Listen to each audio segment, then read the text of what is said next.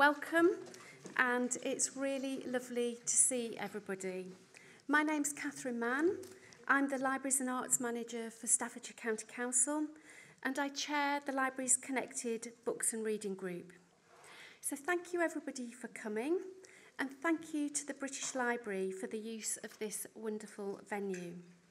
It is a real privilege to welcome you to this round table, which is something that we've wanted to do for a long, long time. And while COVID did get in the way, this session now provides us with the opportunity to reflect on how reading has changed during the pandemic and how libraries can respond to this. At the Libraries Connected seminar earlier this week, Jonathan Douglas, the Director for the National Literacy Trust, described how reading for pleasure is the empowerment of literacy. Reading and the loan of books, either physically or digitally, remains our core business and is threaded throughout all of the universal library offers and promises. Through encouraging individuals of all ages to read for pleasure and for purpose, libraries support the growth of a literate, empathetic, imaginative and confident society. Through reading, we want to connect people who feel lonely and isolated. We want to encourage existing and new library customers to re-engage with the physical library offer, and we want to position our libraries to support community recovery and high street regeneration. This morning's session will be for an hour and a half. We will then break for lunch before celebrating the BBC Novels programme this afternoon. There are no fire drills planned as far as we're aware, and the toilets, if you haven't found them, if you go back out onto the landing, the gents around that corner and the ladies the other side of the stairs. So I'd now like to hand over to Carol Stump, the President of Libraries Connected, who will introduce the session and chair the programme this morning. Thank you.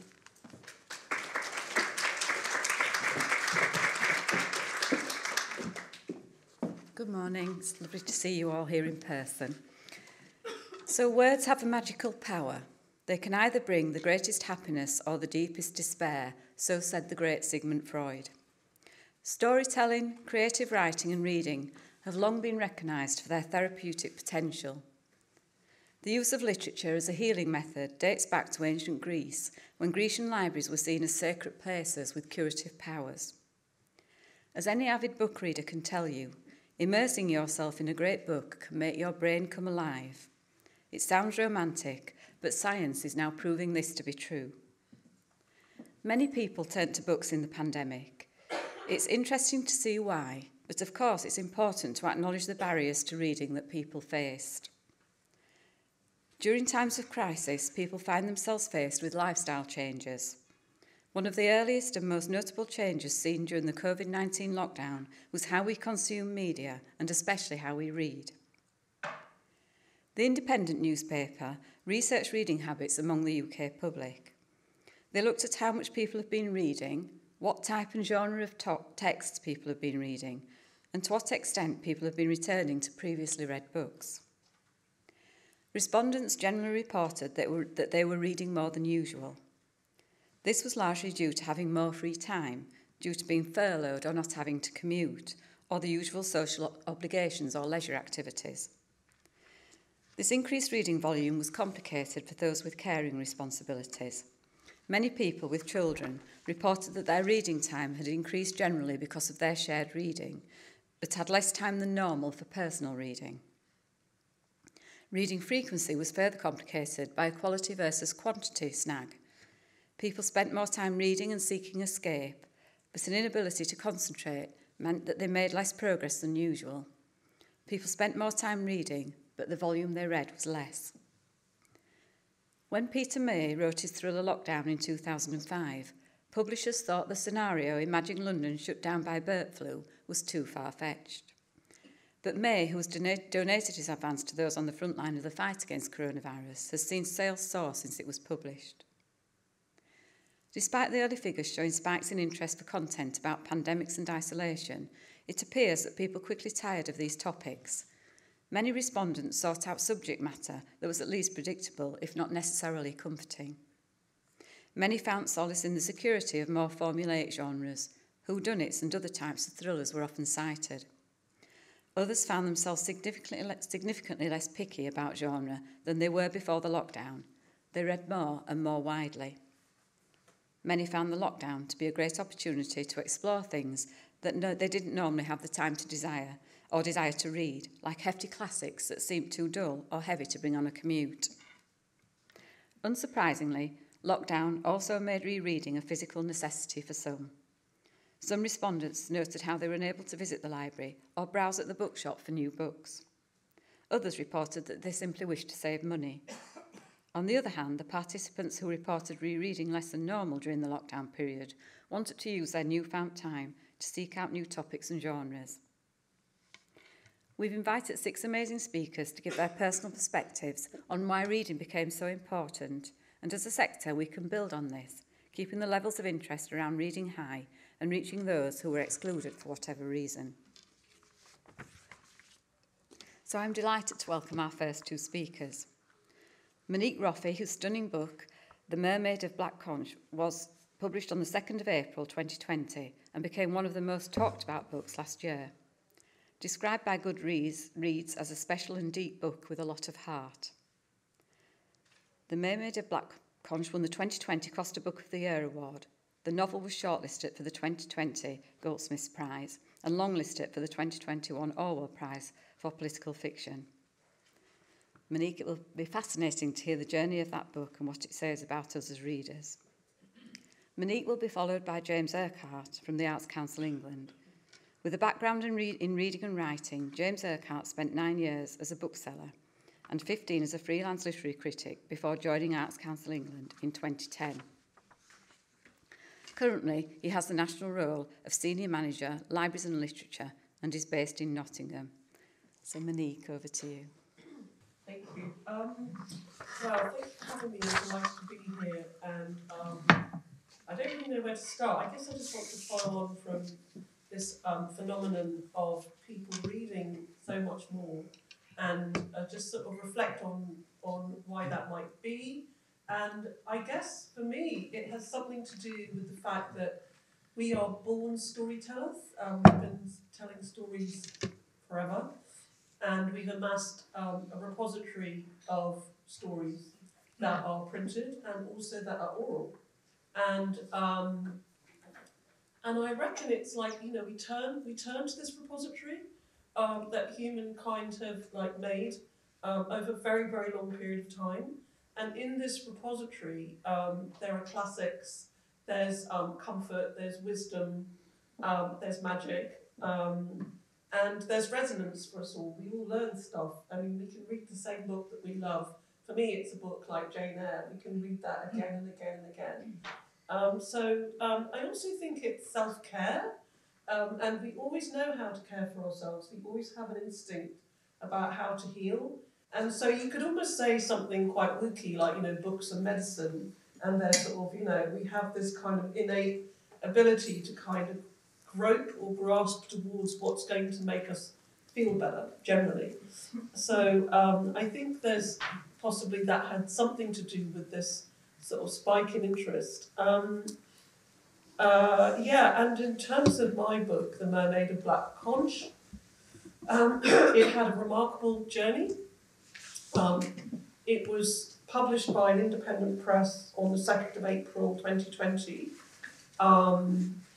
Which is basically in the eye of the first wave of, in the middle of the first wave of COVID-19 last year. I happened to be clinically extremely vulnerable, and I was shielding. So there was this kind of, and it's not just me, there were some of my friends as well, Ingrid Perceau, other people, were published in April last year. It was the pandemic happened, it was so weird, wasn't it? It was like, is it coming? Ah! It was really hard, and the government didn't know what they were doing either, and then suddenly, boom, you're in lockdown. And I don't think publishers were able to predict what would happen, and so books that were published in April, even maybe May and June of last year, had a similar fate to mine, which was they kind of were plunged into a chasm. I had crowdfunded for a publicist for the book, We had an Arts Council grant. Monique, sorry, could you use the microphone? Would you be able to use the microphone? Thank you. Sorry. I know. Oh, sorry, pardon me. So, okay, I'll just continue. So the book, it had an Arts Council grant behind it for a book tour. I had crowdfunded for a publicist, and I thought, for an indie press, it had a fair fighting chance of being read and seen back in April. And then this sort of catastrophe happened, and the book just kind of fell into this hole, along with many, many other books that were published that month.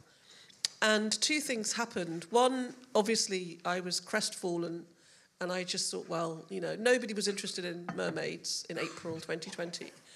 But what also happened is I did see the writing community respond with such incredible generosity. So there were some really big-name writers who kind of came to my rescue. David Nichols, Bernardine Evaristo, Nikita Gill. I know Bernardine, but she's not a close friend, and I didn't know the others. And they could see what was happening to us, and they did these amazing feats of. David Nichols launched my book on his Twitter platform. So did Nikita Gill. Bernardine blurbed me on Richard and Judy's book club that appeared. So there was a kind of really interesting generosity of spirit that happened in the writing community. But after that was over, I kind of just sort of thought to myself, the mermaid's dead, really, it's over. She can't survive the pandemic. And then she turned up on a prize list, which was the Goldsmith's short list. And then we heard about the Costa soon after, which felt like I was incredulous to be long-listed, let alone to win the category. And then The Mermaid won the Book of the Year in January, which I always call this the miracle, because it's a miracle for an indie book to get that kind of touch. It's like it's just such a sort of very, very positive thing to happen. But I think any writer would find this an amazing, life-changing, altering fortune for the book. So my book has gone from it was basically none of the mainstream publishers knew what to do with it, wouldn't publish it.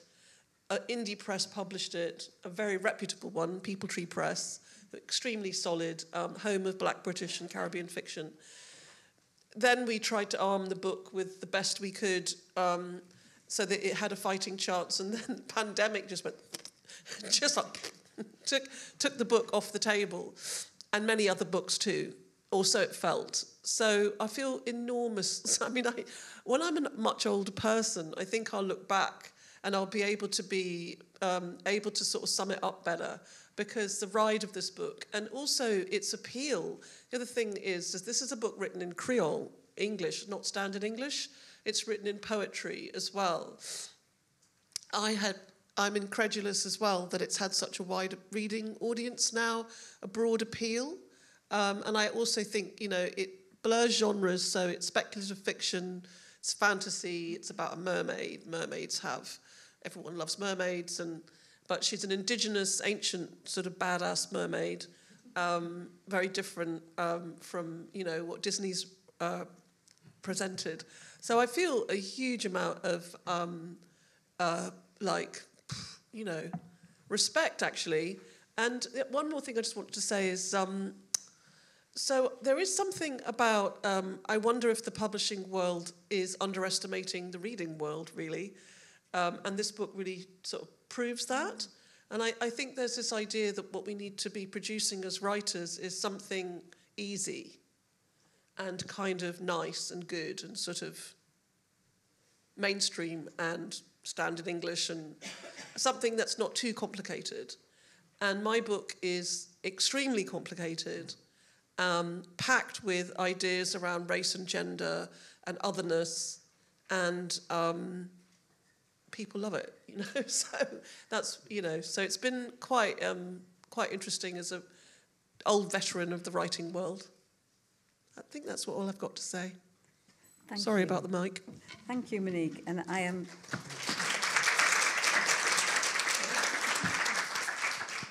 just so glad that mermaids survived the pandemic. Thank you. That was lovely. James, can I hand over to you now? Thanks. I'll try to be on mic and juggle notes and not tip my glass all over the floor. Very, very good to be here. Thank you very much for inviting me. It's a real pleasure to be back here. First time I've seen my boss in 20 months, so I'm a bit sort of rabbit out of the hutch.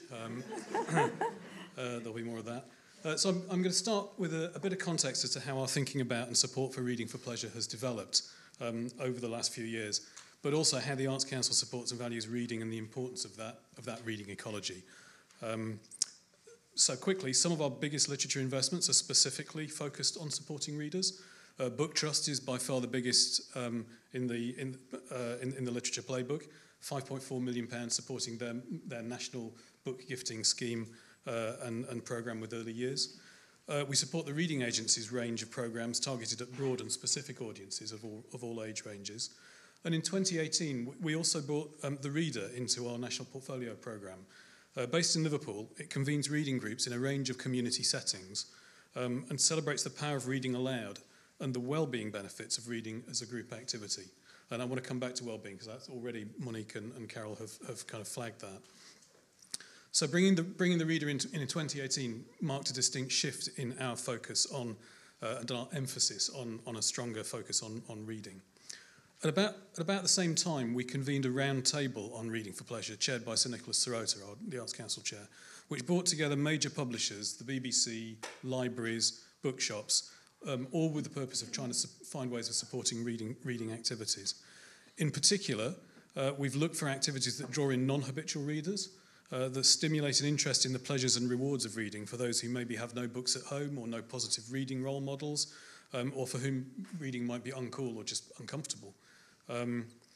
One such project that came out of our roundtable conversations was the National Literacy Trust's Connecting Stories, which again, I'll come back to that in a moment.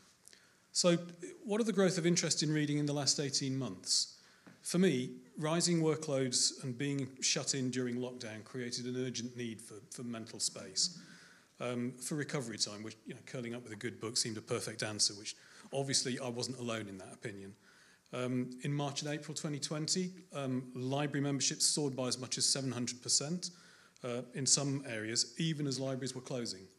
And some, admittedly probably regular readers, were jumping on the possibility of borrowing ebooks for free. Worth remembering that at this point, Amazon were deprioritising shipping book stock. So in that context, there were limited avenues for replenishing your sources. Over the spring and summer, some independent bookshops began offering remote services, from phone and online orders to mystery gift boxes that could be biked around to your house if you were lucky enough to have an indie in that context. Most libraries extended click and collect services wherever possible, working around hygiene protocols.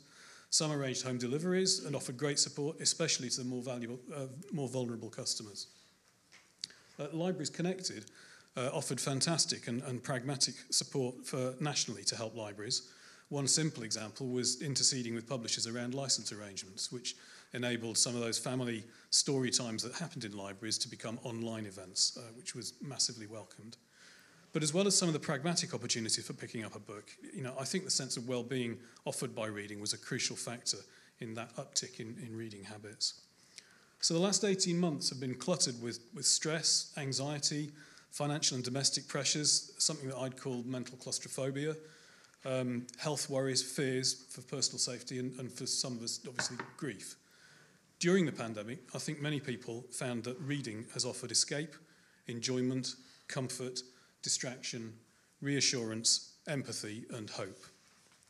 So, coming to how can we keep levels of interest around reading high, and also what are the ways in which we can reach those who might have been excluded? So at the end of August, library footfall was around about 50% of pre-pandemic levels. Borrowing was up to about 90%. E-book lending was around about 70% higher than it had been before the pandemic. So one question is, can this be sustained over the longer term if this is actually evidence of a net increase in reading in terms of e-book borrowing and physical borrowing returning to health? So at the Arts Council, we invested £300,000 in the last year to support e-book budgets in libraries in recognition of that spike in demand. but also in recognition of the demand of providing e-stock and the increased costs compared to physical books. We'll support dialogue with publishers the publishing sector generally, that highlights these increased costs to libraries and seek ways in which we can improve access. Last October, we also invested in the UK launch of bookshop.org, which is an online platform that pays a large share of profits back into local bookshops. And since launching, that platform sold over £10 million worth of books, including giving £1.6 million back to high street independent bookshops. So it's something that increases customer access to books and reading opportunities without damaging high street interests, which is something that we're very, very keen to keep in mind as well. What does the foray into digital mean for place-based festivals? Initially hit hard by the pandemic, so in some cases the pivot to online delivery has opened up potential new audiences and readers. People from the next town or city or even country beaming into local festivals. Some who can join when the costs of travel are removed and possibly when the costs of tickets are removed as well.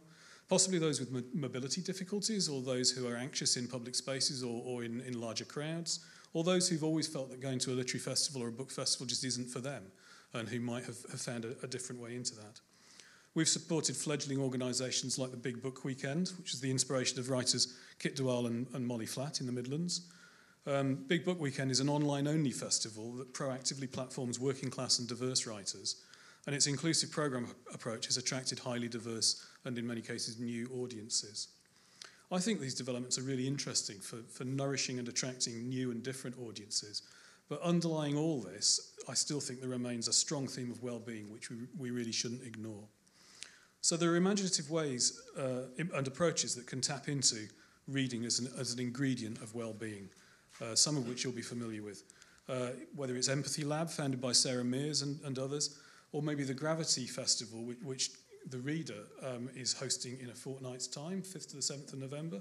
It's a hybrid literature and well-being festival, aiming to create a place where the serious problems of life can be spoken about, cried over and laughed at, which for me seems a pretty good manifesto for the power of reading. What else will we do? We should seek to support organisations and individuals that are managing to be creative and effective at nourishing reading for pleasure, especially with reluctant or with non-mainstream audiences. We'll continue to advocate for investment in reading activities in and out of school, for all ages, in support of the excellent offer provided nationally by our local public libraries. Some organisations we've supported over the longer term, the Reading Agency you'll be familiar with, delivering its well-established targeted programmes throughout the year, from Quick Reads to the Summer Reading Challenge. And this year, worth noting, it received an additional £3.5 million investment from the government to extend its Reading Well and Reading Friends programmes directly as a result of the pandemic, responding to well-being, countering isolation. We're also investing in large-scale projects which reach people and communities that might be excluded from opt-in reading offers. I mentioned earlier the Connecting Stories project. We've allocated £2.4 million to this up until April 2023, and it's specified in our delivery plan for our 10-year strategy, Let's Create. It's a project that's located in 14 nationwide hubs from Hastings to Middlesbrough, not in a straight line, that is, all identified by granular data development, data that was developed with Experian. So it brings together lots and lots of different data sets. It targets need down to ward level, so it can be really, really specific as to how it gets the work that it does through to the people that identified most at need. Activities are engaging and accessible. They include exhibitions, walk and talk trails, residencies, competitions. It has investment from lots of publishers, offering books and cash. And the partners include local libraries, schools, local authorities and health services, charities, food banks, and other organisations who are focused on bringing reading to where people are rather than the other way around. So, in conclusion, Arts Council strongly supports and values all sorts of things. Reading and the importance of the reading ecology. We're increasing our emphasis on reading and our funding, putting more resource into stimulating good and interesting and inclusive reading projects. There's been a resurgence of reading amongst established readers during lockdown, but I think also interest in new quarters that we collectively need to sustain. Well-being and supporting good mental health are crucial, and I think we really need to pay attention to that.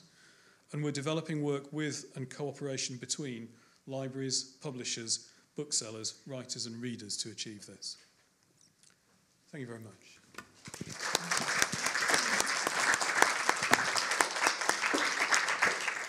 Thank you, James. It's really good to hear that Arts Council are going to increase the emphasis on reading. That's really good to hear the plans for the future.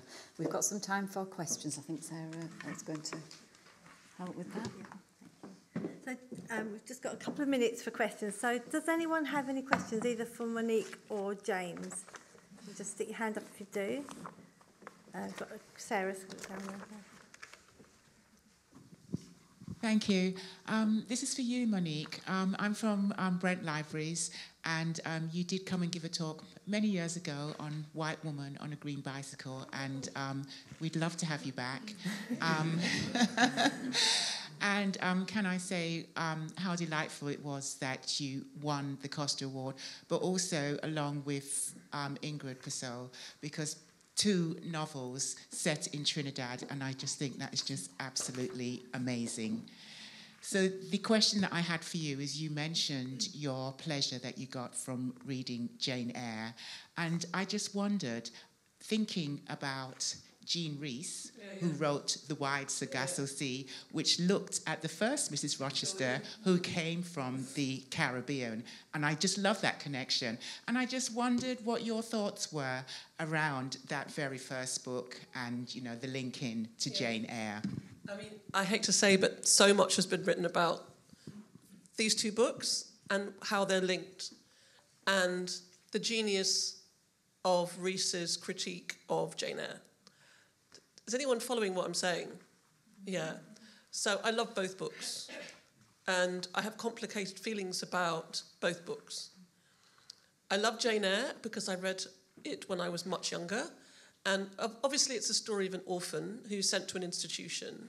So I went to a boarding school when I was about the same age as Jane Eyre. And so the orphan outsider growing up in an institution was kind of, well, it resonated deeply. And it's a Gothic tale of this abandoned wife sitting up in this attic prowling, this Creole mixed-race woman, And so you have to really think about it. And I mean, Jean Rhys knew this woman. You know, Jean Rhys, I'm not sure if she was mixed-race. Was she a white woman, Jean Rhys, I think? She was from the Caribbean. But so exactly, but a Creole woman, yes, a Caribbean, a white Creole. Yes, I'm sure she would have had black blood running through her. Yeah, sure. So I think Jean Rhys wanted to respond to how this woman, the white, you know, the mad woman in the attic, had been stigmatized as mad, and so her response was extremely audacious, which is to write a novel from the Caribbean, rewriting a canonical work, and in its place became a canonical work in a different canon. It's just marvelous. It's just incredible. I have complicated feelings about Wide Sargasso Sea as well, because Jean Rhys has been stigmatised as mad. Antoinette de Causeway is stigmatised as mad. And I think mad women are traumatised women, generally. So it's kind of belittling the trauma that the mad woman has been through. And a little bit of a Freudian hysteric. There's something there that's sort of unsaid as well. And my character, Arcadia, Rain, in The Mermaid, is not a mad woman. She's not mad or white. She's not a mad white woman. She's caught up in the complications and obviously living with the curse of her historical background.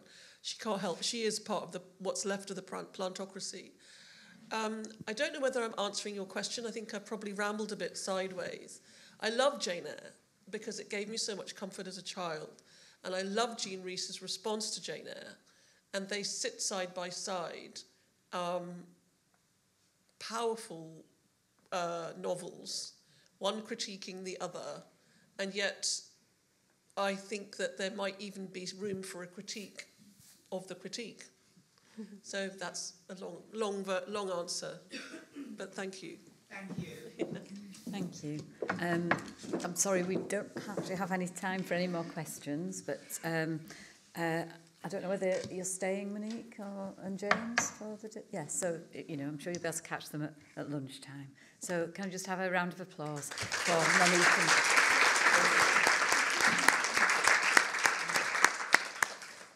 thank you. So I'd like to invite Ayub Khan and James Bartlett onto the stage.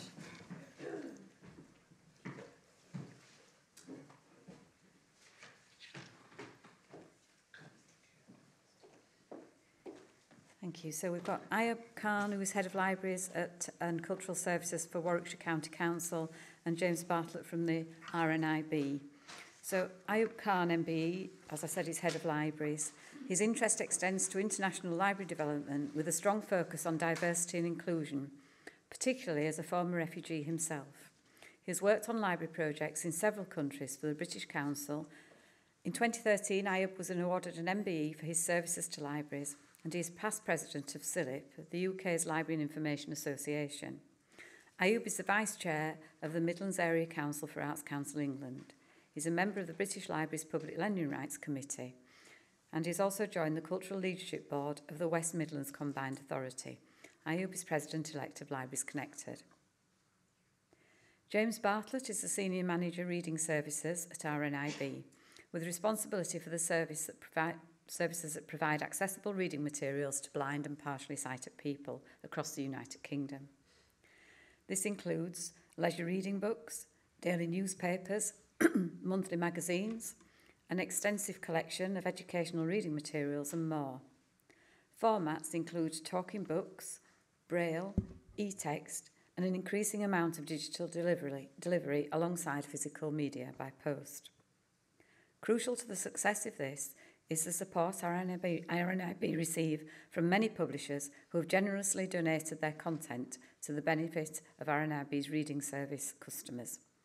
Thank you. So I'd like to invite Ayub to speak. Right, okay, thank you so much for inviting me. It's so exciting to be here sort of in person. We had Libraries Connected seminar earlier on in the week and so today here, so it's all basically come together. And it's the first time I wore a tie for nearly sort of 2 years and I really forgot how to do the knots, just about done that, so really left. Sarah asked me to talk a little bit about an article I wrote for the Bookseller magazine about a reading during lockdown and a sort of a public library sort of perspective, sort of going and interrogating our library, sort of cataloguing what are people sort of reading, looking at the sort of book list, and really I've sort of updated it, so I really wanted to talk to you about that. Because the first thing I did was, when I was sort of thinking about, what were people reading in lockdown, what were habits, why were people reading sort of more? So the first thing I did was, you mentioned the Public Lending Rights Committee, so, basically I'm a member of the sort of British Libraries Public Library Committee, so I rang them up and said, look, have you got all the data that, nationally sort of people are sort of reading? It'd be a fantastic resource to have, but unfortunately they were changing computer systems and things were changing, so really sort of the data was really quite some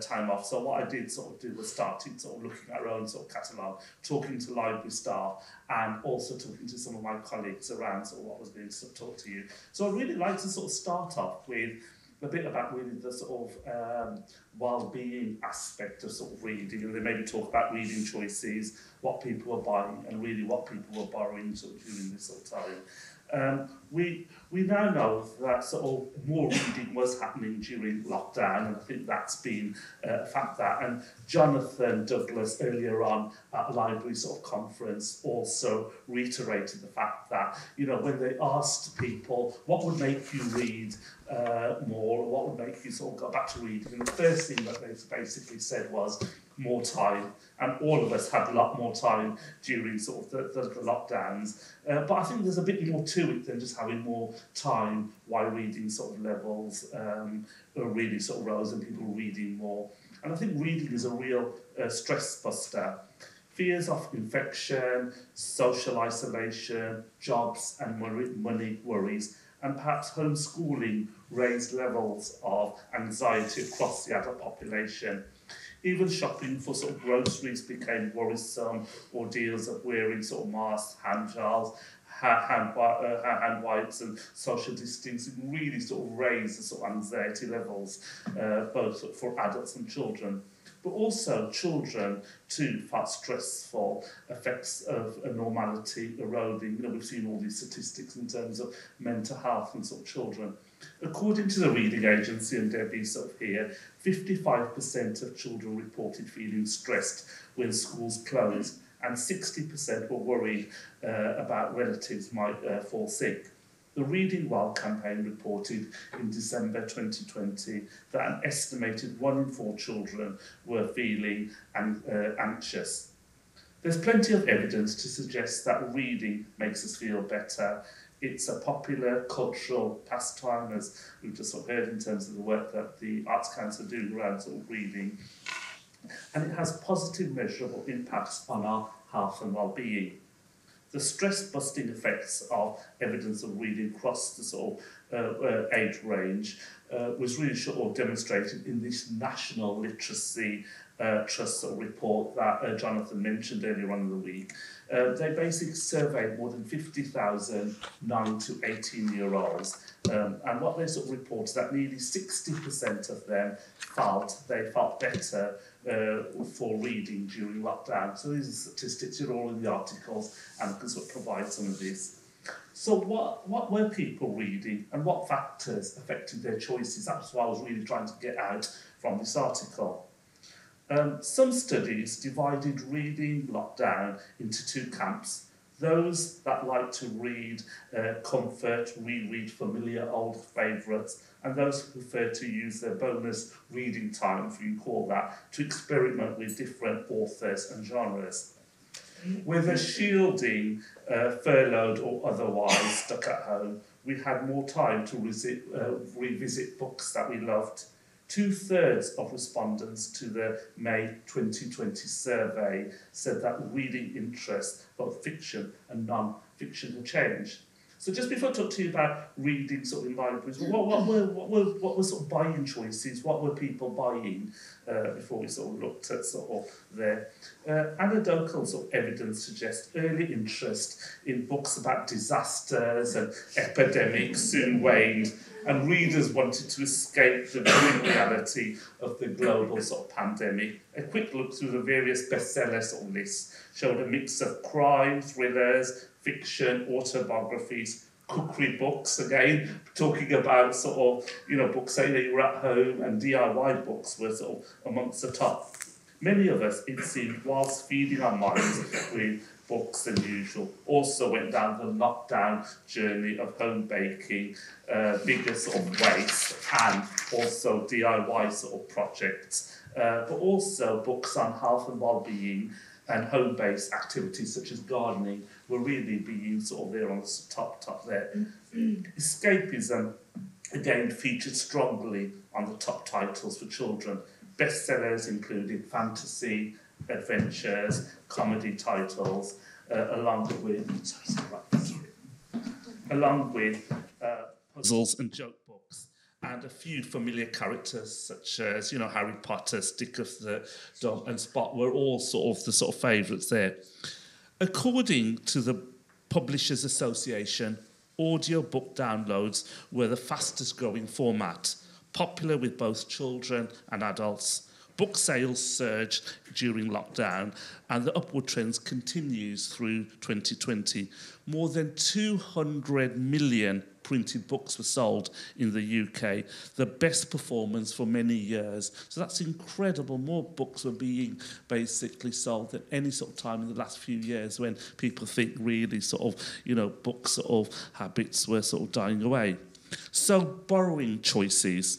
Public libraries offer the alternatives such as free, click and collect. We've just sort of heard about book loans and home delivery to shielding readers.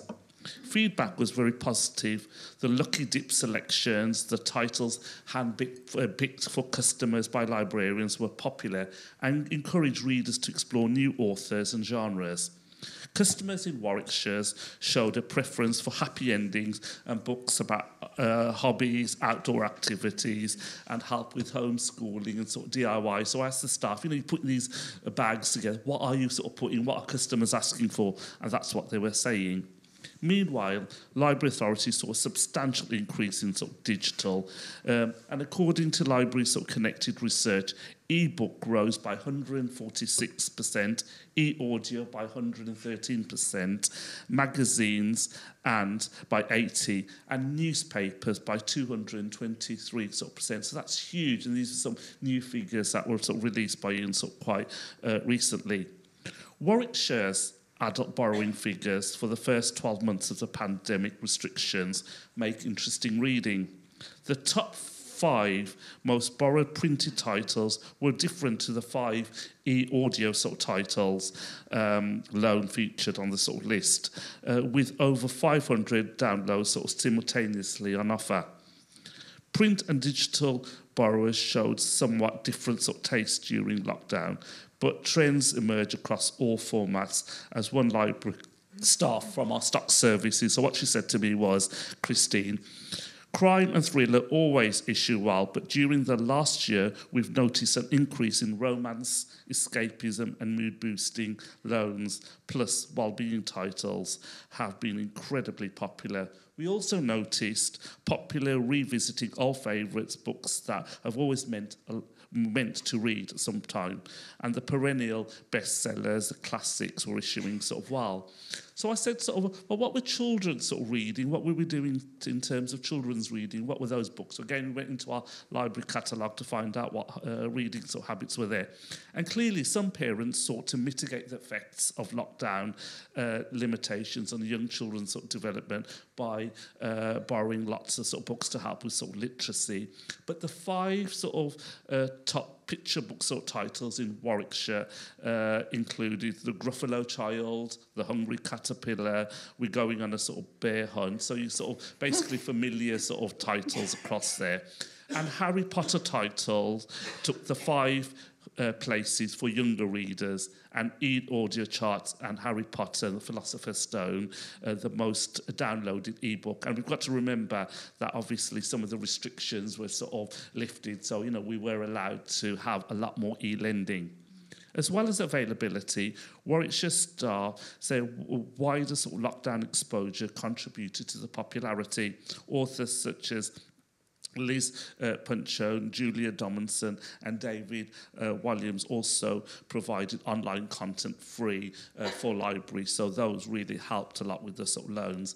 And what was really interesting was Warwickshire Schools Library Service reported a boom in requests for teachers for sort of real books. I went during the sort of pandemic, and we were allowed to support schools for homeschooling and those that were basically of key worker children's schools. So when I went to Schools Library Service, there was masses of green boxes of loans, and there were sort of hundreds of them. And basically what the staff there were saying was that head teachers were really, really keen to get real books in the hands of key worker children in the school, because there was so much online sort of reading sort of going on, and that they were worried about sort of the time that children were spending on screen. So they really wanted that. So that was really sort of an interesting. So sort of will it sort of last? It's difficult to predict whether the pandemic will have a long-term effects on customers' reading habits and trends.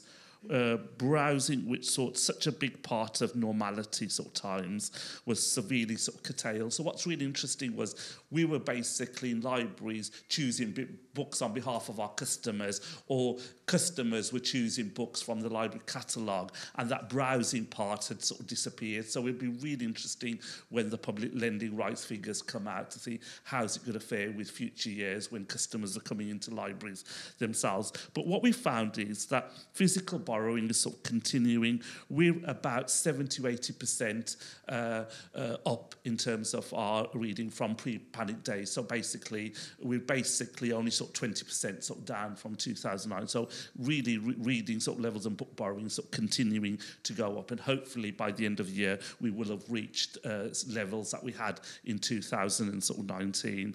And so that's there. And our digital borrowing is sort of continuing to sort of go up, something like 20,000 downloads a month. So we are seeing a sort of continuous something. So basically, I'll sort of leave it there. I could sort of go on so much more, but we'll basically, some of the questions might come up later. So thank you. Thank you very much. I have some really interesting facts and figures. I'll hand over to James. Thank you. So, good afternoon, everybody. As was mentioned, so I look after RNRB's reading services, and we provide Braille and talking books to over 50,000 customers who are spread throughout the UK. And we do this by a mixture of sending stuff through the post, articles for the blind, and increasingly we offer a digital online service. And so in the past year, we have sent out 1.4 million books to our readers, and that's across USBs, CDs, physical Braille books, and all variety of digital download. So as I'm sure you've all experienced, when COVID first emerged, we had to close our physical circulating Braille library because we wanted to assess the risk of, when you read a Braille book, you actually have to touch every single cell on every single line, and we weren't sure about what the risks at that point, because COVID was such an unknown quantity of what the risks of infection might be. At the same time, our customers were finding themselves very much like everybody else, but particularly, accentuated. They were at home, they're very isolated, they had no visitors, the trips out that they may have done ceased, and they had two key concerns. First one was getting food, because they were no longer going to the shops and having sighted assistant, somebody to go around and describe to them everything that they could buy, and they were finding that time was weighing very heavily on their hands. And as we know, mental health can be heavily impacted when you have too much time not occupied. So we were looking at how we could react to this, and so RNIB did an awful lot of work with supermarkets to get priority shopping slots for people to make sure they had the food that they needed day to day. But at the same time, on the library side of things, we moved to producing fresh Braille books for people. So we were like embossing on demand.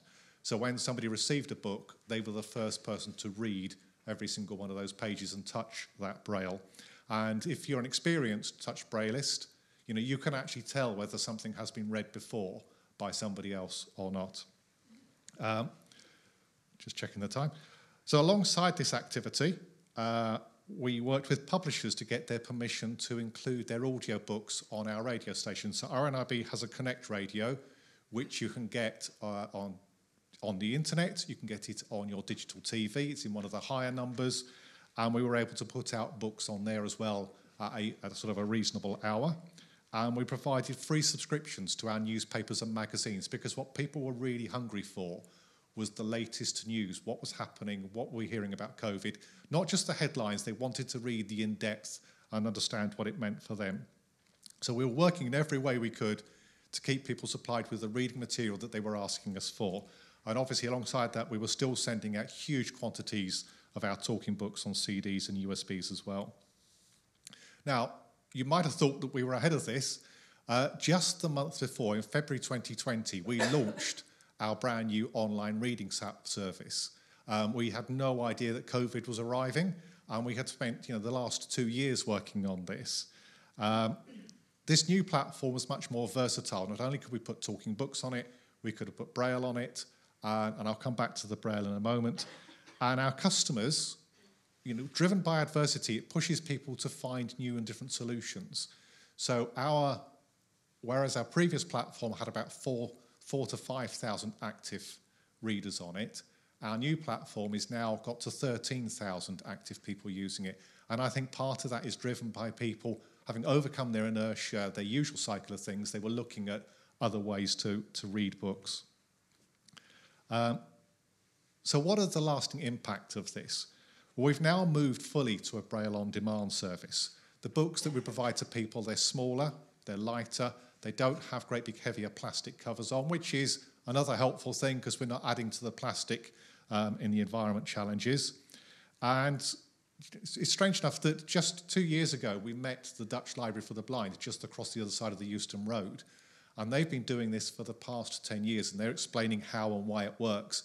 And in the course of the conversation, they said, and of course for cleanliness and for hygiene.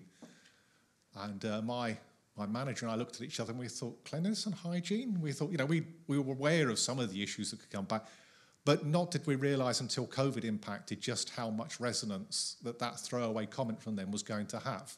So now we produce fresh Braille books for all of our customers. And interestingly enough, our Braille readership, our active Braille library customers, have been steadily declining year on year. And we had just gone below 1,000 active borrowers.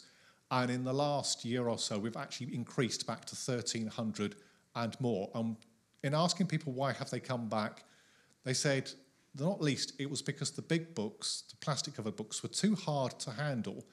A lot of our audience, although we serve people of every age, the majority of them are retirement age, of the third age, and they were finding dexterity issues handling the big books. They were too heavy on their laps, too heavy to turn around. And you have to bear in mind, if you take a Harry Potter book, I know they're quite a solid book in print. If you have it in Braille, it fills a bookshelf. And they're not the size of the books that you've got sat there beside you on the chairs. These are big tomes, bigger than an A4 piece of paper. So it was fascinating to us that we've actually been able to turn that around and regain some traction with our customers, which is fantastic. A 30% increase in your active customers of a very specialist readership is just brilliant. I mean, I started in Braille when I started at RNIB, and to have that pickup from people is just amazing. But alongside that, I'm just looking at the time. Time does whiz by when you're sat here, doesn't it? It does for me. It may not for you. We've done increasing amounts of e-browse. So much as you might read a book on a Kindle, we are now providing books electronically. So on an SD card, we can now supply people with a library of thousands of books. And when I started at RNIB, an electronic Braille display cost the same as a Ford Escort car, around £8,000 to £9,000. And I remember at the time being absolutely staggered. And now we can supply people with an electronic Braille display for about £500 to £600, whereas an equivalent car is around 20 or more thousand. So you see the difference in the course of 30 years. And these work, they've got electronic pins that go up and down. So you read a line, you press a button, the pins drop down, and the fresh line comes up to read again by touch. And I have spoken to people who are lifelong Braille readers who've said they've read far more Braille with their Orbit than they would have ever managed by reading a physical book. So again, it's empowering to people. And we've given away over 300 Braille readers to people, and we're about to embark on a further round of that.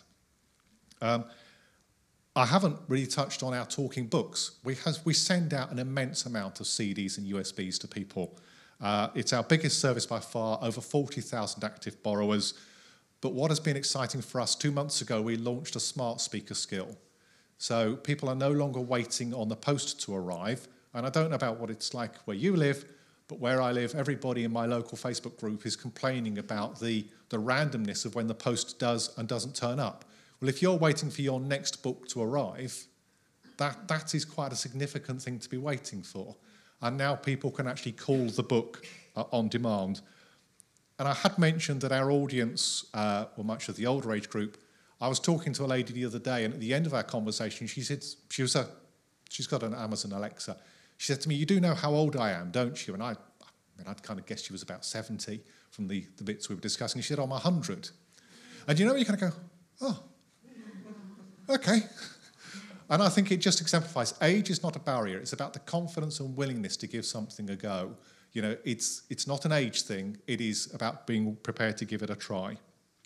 So I just wanted to finally say, I read our customer feedback every month, and the thing that has stood out to me through the pandemic is quite reasonably, I expected our complaints to grow. People saying to me, "Send us more, send us more."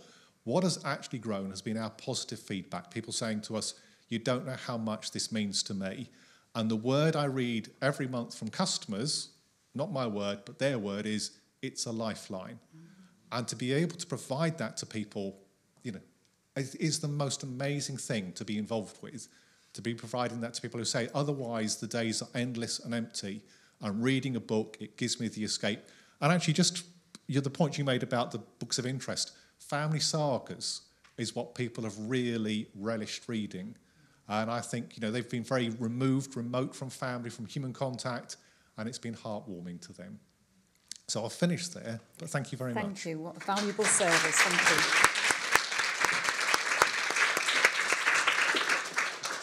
Thank you both. I think we've got time just for one question. If somebody's got a question for Abell or James.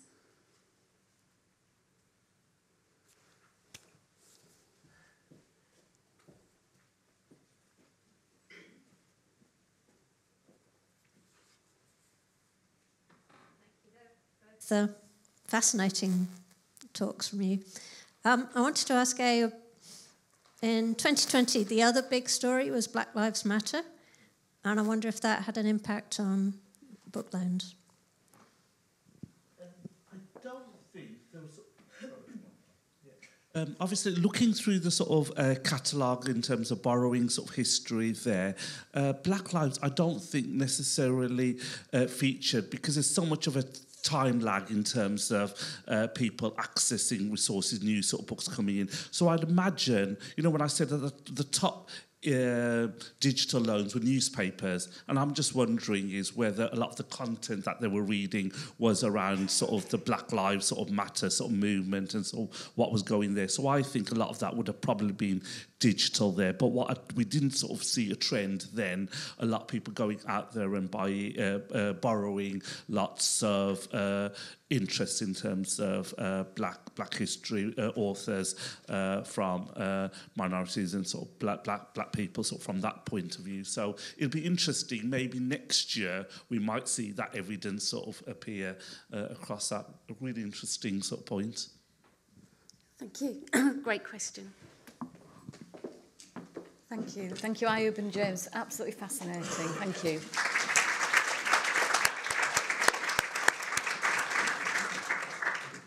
So next I'm going to invite Debbie Hicks from the Reading Agency and author Syima Ahmed up to the stage.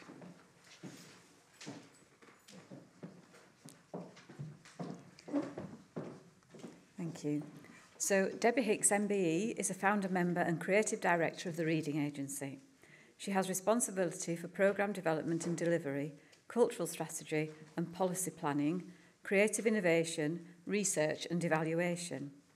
She has been the inspirational driving force of the reading and health work of the Reading Agency, including creating Reading Friends, a UK-wide reading befriending programme focused on combating loneliness. Syima Ahmed worked in advertising and in the House of Commons before becoming a full-time author. In 2010, she set up the BIBI Foundation, which arranges visits to the Houses of Parliament for children from underprivileged backgrounds.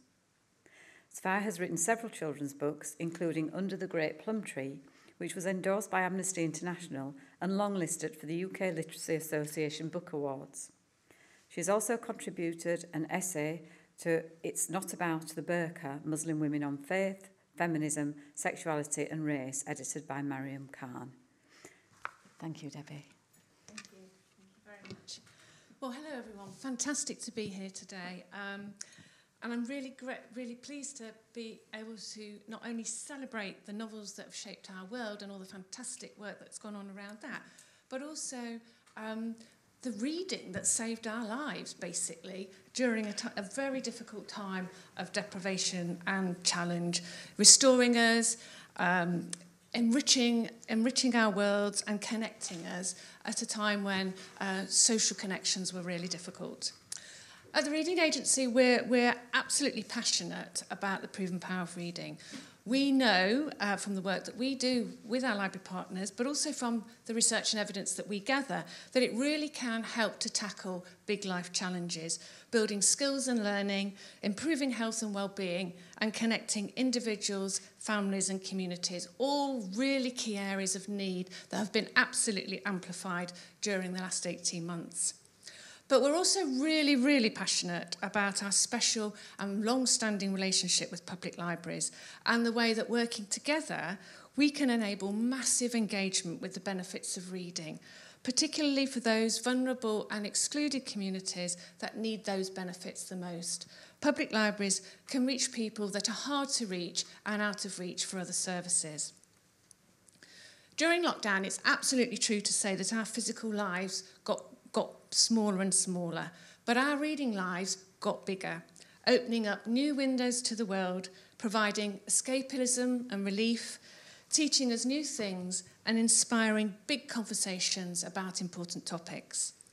Just from my own personal perspective, my reading journey has taken me into the future with Ishiguro's Clara and the Sun, into the past with Maggie O'Farrell's Hamnet, around the Salt Path with Raina Wynn, and to the Caribbean with Monique's amazing story of the mermaid and Ingrid Posade's Love After Love. And these are just some of the amazing places and people that I visited when we couldn't visit anywhere. So reading has been a lifeline for me, but for those most in need, whether it's been children missing school and struggling to catch up, or the lonely and the isolated, its benefits have been even more significant. At a recent webinar, which some of you may have attended on the library offer for people experiencing homelessness, a representative from the Big Issue said that when vendors were surveyed at the beginning of the pandemic about their needs, what were their needs most, what did they want support for? It was interesting that along with essential services, books came top of the list. And at the same time, the journalist Maeve McLennan, author of No Fixed Abode, who was also talking at the seminar, told a really moving story about the escape and comfort that books have provided for a young refugee at her time of greatest need, helping her to feel connected, but also to improve her English and find her way in a new world. So these are just some personal stories, but they're absolutely backed by evidence. And you've had a lot of stats today, but I'm just going to share a few of them. From the work that we've done. So our 2020 World Book Night research indicated that 1 in 3 people read more during the lockdown than they did before. But interestingly, there was a particular spike in young people's reading, with 45% of young people saying that they were reading more. Nelson's data indicates that 30% of adults were reading more print books, 20% were reading more e-books, and 9% listening to more audiobooks. But again, there was a spike in young people's consumption, with 1 in 4 young people listening to audiobooks more during lockdown than they did before. We've heard about reading as a way of relaxation and escape, and that was very clearly has come through in the evidence and cited by lots of people as the reason they picked up a book. 1 in 2 adults said that reading provided much needed entertainment and a way to pass the time. Young people and children said that having more time to listen to audiobooks provided a welcome distraction, had a positive impact on their well-being, and helped them to relax and sleep. And the wider evidence completely backs these findings, with regular readers reporting fewer feelings of stress, stronger feelings of relaxation, and a greater ability to cope with difficult situations. Given the focus on escapism and relief, as we've heard, it's not surprising that fiction was a very particular genre of choice during the first lockdown, with crime and the classics especially popular. But as we've also heard, books about epidemics, The Plague by Camus and The Viral Storm by Nathan D. Wolfe also saw massive sales, perhaps less escapism here than learning through the experiences of others. And then there was a return to comfort reads and an increase in rereading and reading books with formulaic plots. Obviously, we needed our books to be a safety blanket. As we've heard, book sales spiked during lockdown, with 1 in 4 adults buying more books than before. And whilst libraries closed, as you know, there was a massive increase in online borrowing. We know that 1/3 of the UK public engaged with public library services during the pandemic, and that they made 3.5 million more e-book loans than usual during March to August. So there's no doubt that all this reading helped to open up closed world worlds and connect people at a time when they needed it most, with 41% of adults saying they felt lonelier than before lockdown, and 1 million people becoming chronically lonely between April 2020 and February 2021. Reading groups known for generating a sense of community flourished and moved online, and our shared reading programme delivered with Public Libraries Reading Friends delivered massive reach and impact. We were set a target of delivering 16,000 reading befriending engagements between January and March, and working with public libraries, we delivered 70,000 reading-inspired conversations online and by telephone. And this book chat really did make a difference to people. So 85% of Reading Friends participants said they felt less lonely as a result, 83% felt more connected to other people, and 74% said that they'd had added purpose to their week. And it absolutely was a lifeline for many people. There's one particular example of when a library member of staff was on a Zoom call with someone who really did take ill during their reading befriending conversation, and they were able to get some support for them at a time when they had no one else to talk to. And if reading is good for you, so is library use, with 60% of people surveyed by Carnegie saying that the engagement with libraries had a positive impact on their well-being and made them feel more connected to their community and less alone during the pandemic. So, in the midst of really challenging and difficult times, reading has provided a lifeline to many, including some of our most vulnerable communities. But there are challenges. Digital reading and book lending services have not been available to all, particularly the elderly and those living with disadvantage. And we know that existing inequalities have only widened and become more entrenched during the pandemic. There's also been a widening of the gap in reading enjoyment and daily reading engagement between boys and girls during this period. But all in all, I think it's been a success story, and there are strong foundations on which to build. So, how can we retain this momentum? We've learnt a lot during the last 18 months about digital value, scope and challenge, and the importance of new, blended ways of working that combine the best of online and face-to-face delivery. We've seen the massive engagement and outreach potential of quality-assured reading for pleasure and empowerment programmes such as the Summer Reading Challenge, the Reading Well Books on Prescription programme, and Reading Friends, delivered by public libraries into local communities to feed creativity and enrich lives whilst supporting skills and learning, health and well-being, and social connectivity. So to ride the wave, I think we need to keep on doing what libraries do best, providing free and democratic access to diverse reading content alongside physical and digital reading opportunities to celebrate reading, expand reading choices, share stories, and connect over book talk. It's been tough, but I think we now have a really important story to share about the proven power of reading to change lives and the power of public libraries to help ensure that its life-changing benefits reach everyone, particularly those that need it most. It's a really powerful story, so let's take this opportunity to tell it. Thank you. Thank you, Debbie. Some really valuable evidence about the power of reading and libraries there. Thank you. Over to you, Sophia. Hello, everyone. I'd like to begin by saying how delighted I am to be part of the event, and thank you for the invitation. I was asked to say a few words on the growth of reading in children and young people during the last 18 months, how we can keep that level of interest up, and how we can reach children that have been denied access to books. Research, I'm sorry I've got stats as well, published by the National Literacy Trust shows that children and young people have turned to books in this pandemic. The 2021 annual survey's key findings are that children's reading was raised from 47% pre-lockdown to 55% post-lockdown. And it's important to note that children's reading was at a 15-year low before lockdown. In the 2021 research, more than a quarter of children said they enjoyed reading, a third said they were reading more, and they're reading adventure, comedy, fantasy, and real-life stories. Research also showed that reading supported children's mental well-being and enabled them to dream. 59% said reading made them feel better, 31% said reading helped them when they felt sad, and 50% said reading encouraged them to dream about their future. The National Literacy Trust research has also shown that the gender gap in children's reading habits widened during lockdown.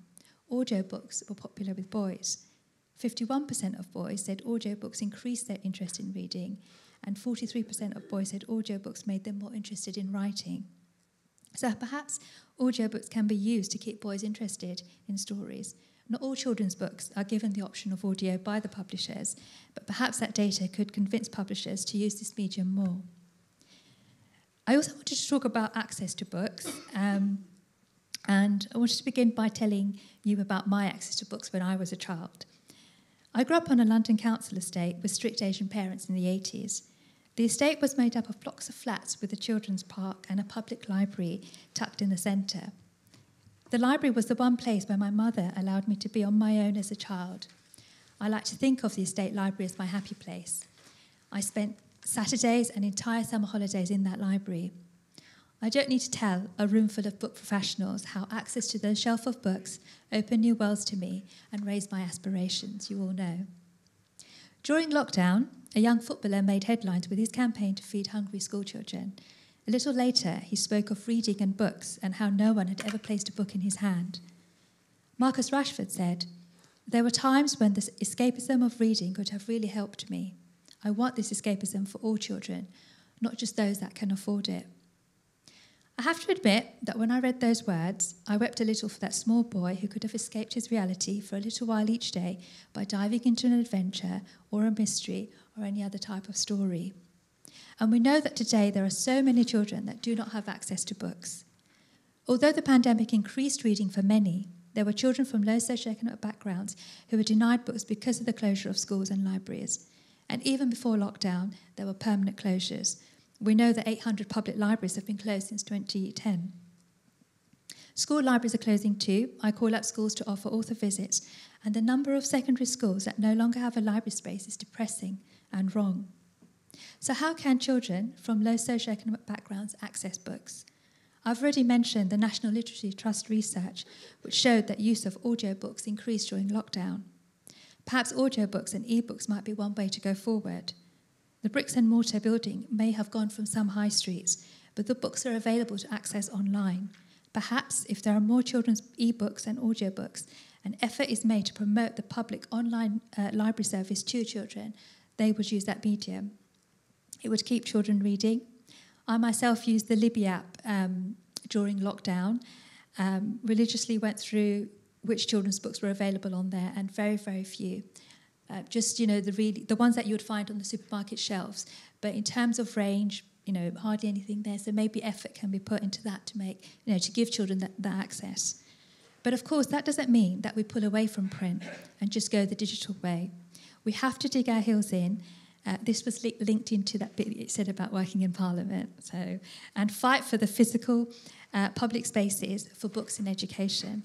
There is the wonderful campaign by the Children's Laureate, Cressida Cow, to put primary school libraries at the heart of the pandemic response with 100 million yearly investment.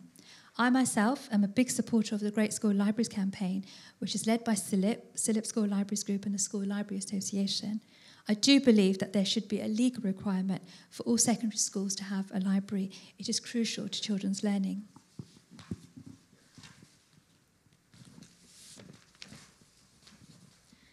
One final thing to say, from a personal angle, something I feel passionate about when it comes to children's reading, and that is that stories are for everyone, regardless of the author's heritage or the skin colour of the main character.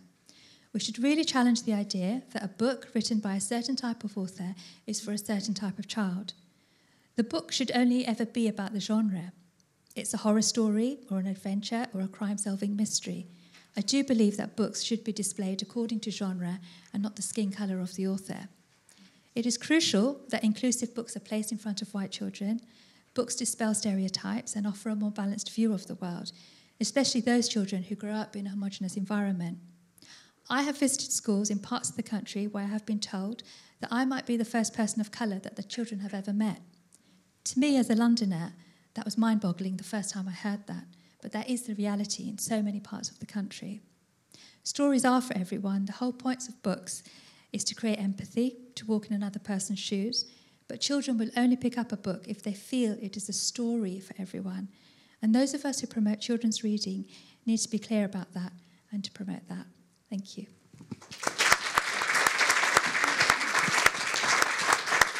Thank you, Sophia. That was really interesting to hear about your experience, particularly as a child, and the journey you went on with the public library as well. So it's really good. Thank you. Just got time for one more question for Debbie or Sophia. If anyone's got a question. Anyone got a question? Isabel. Thanks for both. Really fantastic. A lot to process from both of those. So there's a question for you, Sophia.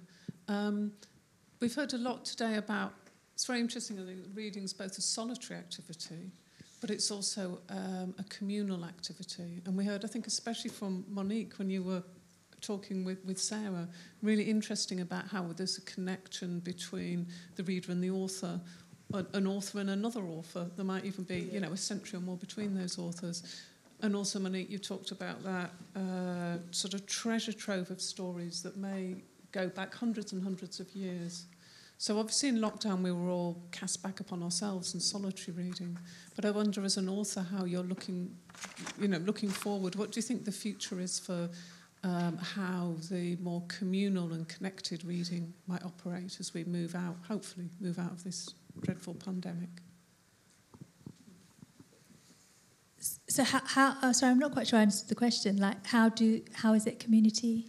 Yeah, so obviously in lockdown we were all cast back upon solitary reading, right. And so there wasn't the chance for us to read in groups or together or to meet authors face to face, although there was obviously the growth of some of that happened online. Yeah. But now that we're moving out of the pandemic, I'm wondering, as an author, if you've seen, has the future of that connected communal reading, do you think that's changed?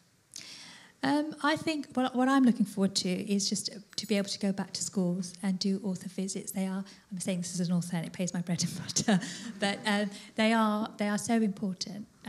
It's so important for children to see authors. I mentioned that I've been to parts of the country where I might be the first person of colour that they've come across. And interesting, I mean, I'm kind of going off on a tangent here, but what I did notice, I've been doing this for the last 8 years, since I got published. And I noticed that after Brexit, sort of 2017, 18, 19, suddenly I was getting more bookings in areas that I'd never visited. So I was going into sort of pockets in Hampshire, other parts of the country, all white areas, also low socioeconomic backgrounds as well, where schools felt that me coming into the school would contribute in a positive way for the children's learning. So I just said I'd go on off tangent there, and I did. But I think, in terms of children's class reading aloud, that makes a huge difference. And as I said, author visits, hopefully. Did you want to add to that, Monique? Did you want to add to that as an adult? Where's the future like? Gosh. Well, I think years ago, with the advent of digital, we've always been, as a writer, I've always been aware that there's this kind of circulating idea or myth that the novel is dead, that books are dead, that they're going to die, that the e-book is going to kill. I've just heard this for 20 years now, and it's just like it's like fake news. It's not true.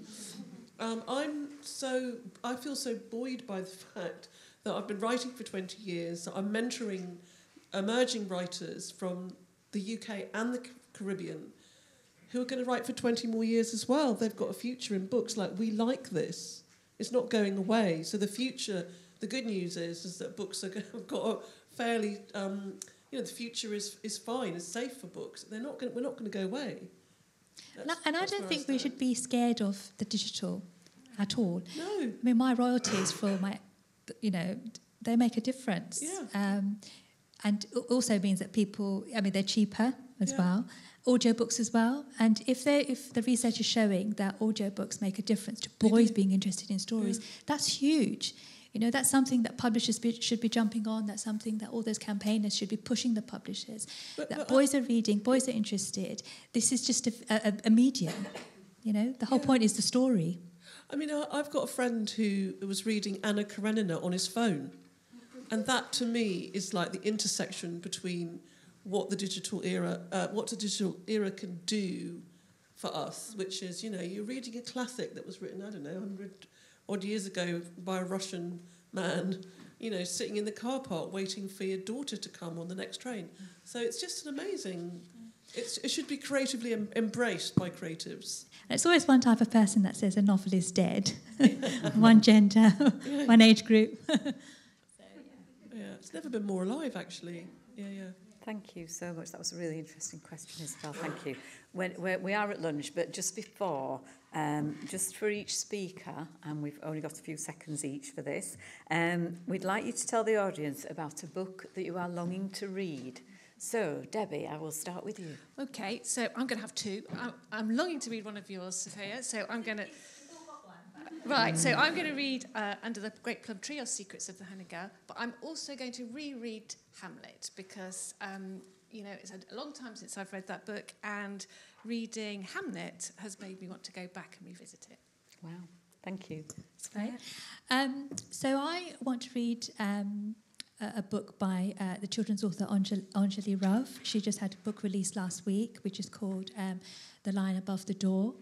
And the reason I'm really keen to read that is I really believe that classrooms can be more inclusive if we are more inclusive of our history.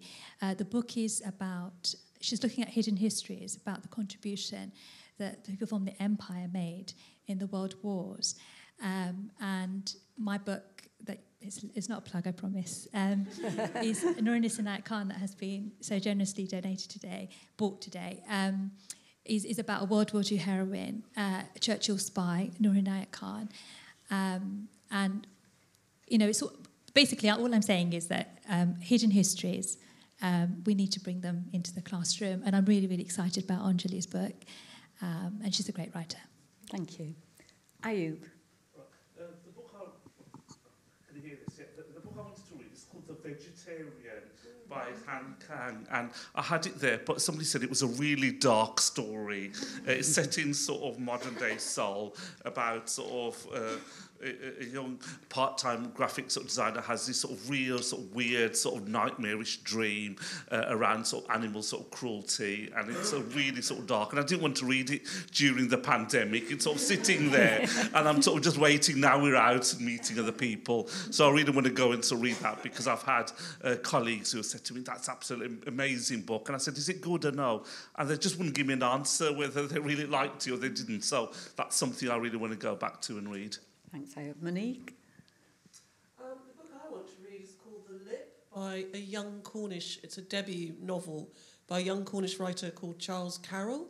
And I actually met him recently at the inaugural Falmouth Book Fest, which was a blast, and it took me 5 hours to get there. But when I got there, I was lucky enough to meet all these local writers. And Charles and I were chatting away, and he's like, oh, I've written this book called The Lip. And I was like, ooh, what's that about? And it's told from the point of view of a young woman who's literally living in a caravan park on a cliff, which they call The Lip. And it's just an untold, not often heard story of like working class poverty, Cornish life, told by, you know, an up-and-coming writer. Just ticks so many boxes for me. It's just like, yeah, I want to read that. The Lip, Charles Carroll. Thank you. James? So the question gave me some pause for thought, really, and I think the book I'd like to read is A Month in the Country by J.L. Carr, that was printed came out in 1980, and it won the Guardian Fiction Prize and was shortlisted for the Booker Prize. And I'd have to give the context. I've read most of his other works, and they're quite droll and very funny, and I enjoyed those. And a 15-year-old me struggled a little bit with this book. And I think 40-odd years later, I'd like to look at it afresh and see what I think of it now. So, yes, A Month in the Country by J.L. Carr. Thank you. And James again? So I think probably I've got a couple, but at the moment I'm halfway through reading Archipelago, which is one of Monique's earlier books, and it has this lovely kind of, as well as a mermaid theme, which I'm really enjoying, there's a looping reference to Moby Dick, which has been sitting on my Kindle, partly read, page 53, for about 5 or 10 years. And Monique's book reminds me actually of a brilliant book by a woman called Senedieta Nasland, who wrote a book called Ahab's Wife, which was about Ahab's wife, and it was a massive book because Ahab's wife is only mentioned in about 2 lines of Moby Dick. And all these kind of, it seems to have come together. It makes me think, now's the time I need to go back to it. So it's going to be Moby Dick, but something slightly more recent. I'm really interested in the Booker shortlist. So, and in particular, I think Richard Powers, Bewildered, because of the climate fiction kind of current vibe for me. Thank you. Thank you, and thank you so much. And can I just finally say, it's been so wonderful to listen to the speakers. They've been absolutely great. It just gets you that interest back in reading, and it's been just wonderful to hear your take on that. So can we just say thank you very much to all the speakers.